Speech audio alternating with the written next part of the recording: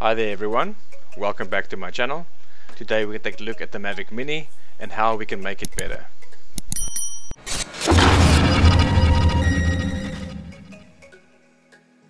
Let's just start off by saying that the Mavic Mini is really a great little drone for what it's made to do.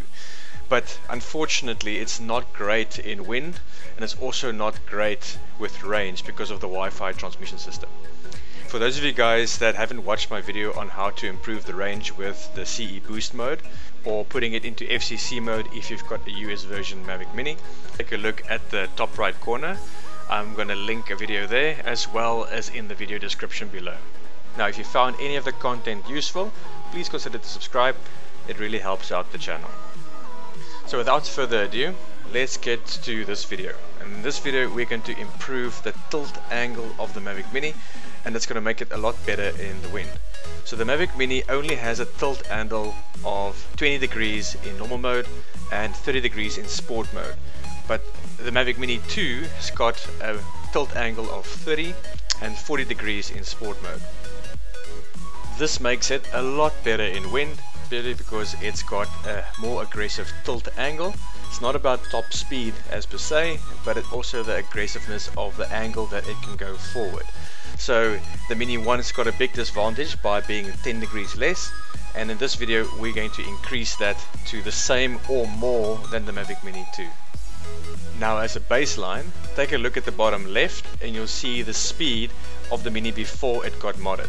This is the speed that the Mavic Mini is allowed to go to by factory settings before we're going to change any of the parameters. Now to be able to do the mod, you will need to have a PC or a Mac, and you'll have to link your drone to the PC and download the software. The following steps is going to show you step by step what needs to be done. So here we're just going to go into Google and we're just going to type in drone hacks, and drone hacks is by Think Awesome. Just click on the download link and it should open the drone hacks webpage. Now I've gone to the main page and I can decide which options I want to select, but you can go straight to the download button and just go through there. I always recommend going through the drone hacks page because there might be some additional options available for you if you've maybe got a different drone as well. But for the Mini itself, if you go to the top and click on the bird map, you can go to click on the Mavic Mini and you can scroll down and you can view which mods are available for which firmwares. In our case, we want to modify the parameters, and as you can see, it's an actual free option, so we don't need to pay for it. Now if you want to pay for it to do the CE boost mode, I really recommend it. It's very easy to do and you can support the system. Now if you click on the download button, you can scroll down and you can click OK for DJI or Autel, in our case DJI, and since I'm running a Windows PC, I'll be downloading the Windows version. Once it's downloaded, it's just an exe file. All you need to do is just click on the file itself and it's going to open up and you're going to have to log in. If you don't have an account, just create an account on the DroneHacks website by clicking the My Account on the top right side. There's an option for you to sign up. Now once you've opened the application, you can see there's an option to connect the Mavic Mini. There's some certain steps. Just make sure you follow them in order. I'm also going to show you a step-by-step way of how I connect my Mavic Mini to the PC.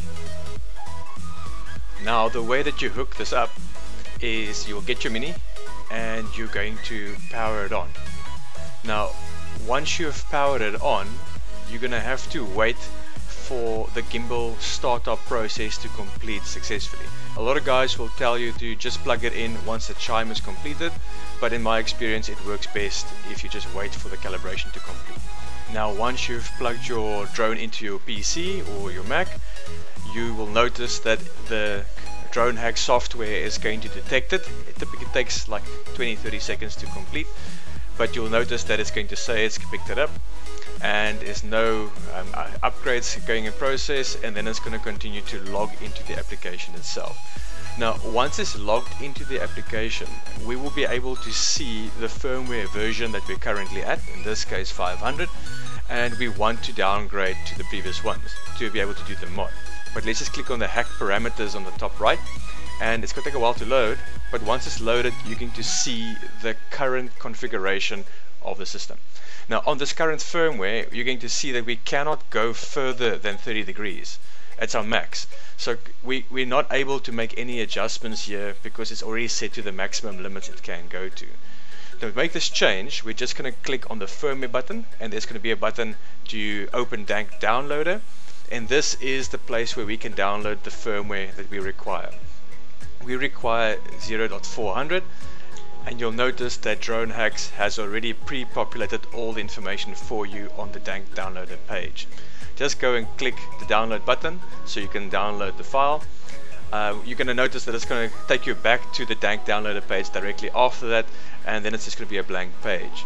Please select the Mavic Mini again, so DJI in the first pane, then you're going to select the Mavic Mini.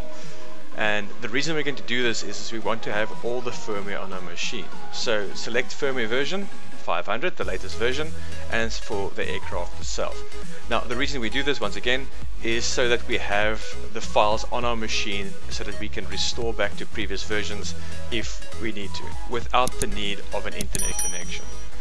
Now once we've downloaded the files, we can then go click choose firmware, and it's going to open typically your download page, and you're going to select the firmware wherever you download it to. So once you've got the file, you just click flash firmware, and this is going to take 5 to 10 minutes. I'm just going to speed it up 600 times, and it's going to run through the whole process for us. Once it completes, it's going to ask you to check your Mini, because your Mini after a firmware upgrade would have shut down. So that requires you to turn your Mini back on again. Now while we wait for this to complete, remember you can also upgrade or sometimes downgrade your firmware using DJI Assistant, but DroneHacks is a much easier to use tool since you don't need to have an internet connection if you've already downloaded the files. So really worthwhile keeping that with your machine. Now once the firmware finishes, like I said, it's going to complete the firmware upgrade. It's going to ask you to turn the Mini back on again, so click OK. You'll notice that it's turned off. Power it up again, and then you're going to proceed with the process after DroneHacks has detected the drone again.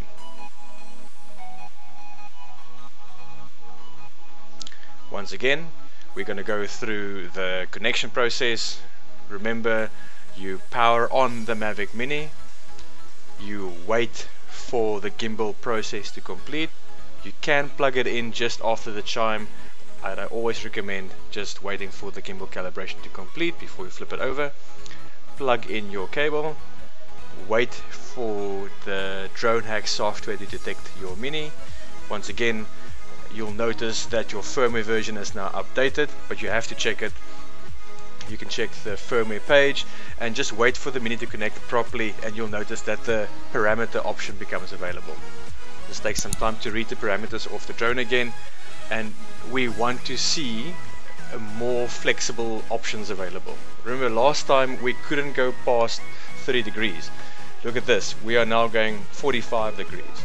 So I would go to 45 degrees because I know the Mini is not as powerful as the Mini 2. So I'm just going to try and match it slightly.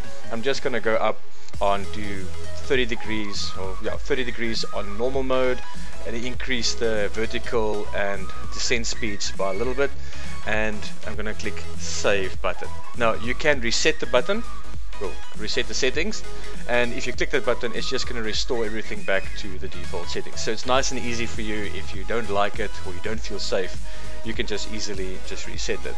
Now remember, we're on a lower firmware version, so if you just update the firmware in the app when it prompts you for a firmware update, you would also reset to the original values. So let's just quickly set up the previous settings, and then we're going to click save. Now we're not going to use any of the other options because that's for the advanced users. So once we just want to do is click on save. Essentially that is now done. All of our settings has now been sent to the drone, and we can now disconnect the drone and go take it for a test flight. Please guys, if you like the content, please consider to subscribe, and if you've got any questions, please pop it in the comments below.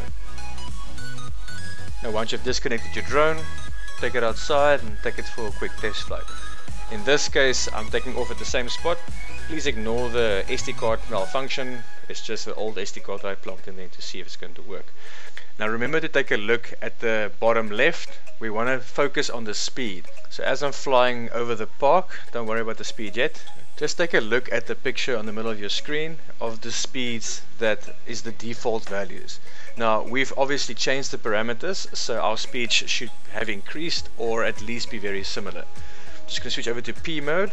So in position mode, if we're going up or down, you can see that my maximum ascend speed should be 7.2, but it was over 10, and likewise my descent speed is also over 10 kilometers per hour.